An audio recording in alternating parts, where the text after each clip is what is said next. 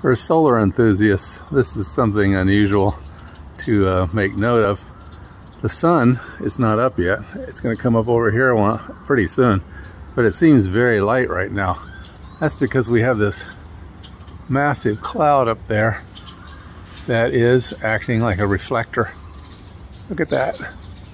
And I've seen it happen at sundown, but right now it is happening in the morning.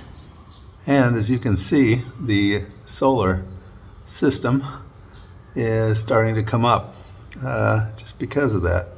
So it is actually enough sunlight to activate the system. So yeah, very interesting phenomena, this cloud reflection. Okay, well that was it. Just a quick video. Hope you found it useful and interesting in your solar projects.